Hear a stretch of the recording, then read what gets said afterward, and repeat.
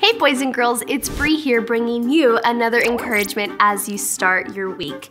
Today we are talking about healing your heart. This is coming from Psalms 147:3, and the Bible says that He's talking about God, heals your broken heart. And so whatever you're going through, if maybe, your parents have been divorced and that hurt your heart, or maybe you lost a loved one and that broke your heart, anything that is crushing to your heart or makes your heart feel sad sometimes, I want you to know that God can come in and His love can begin to heal those wounds and just come in and let His love just flow right in. So this week, as you're going along your week and you might have a heavy heart or a broken heart, just remember you're not alone. I love you and so does God. And we will see you next time right here on Destiny Kids.